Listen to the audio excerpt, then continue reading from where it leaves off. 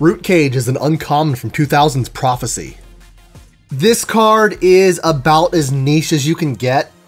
It's a hyper-specific hoser for a creature type that was only really truly prominent in Masks Block Limited, and even then that's kind of iffy.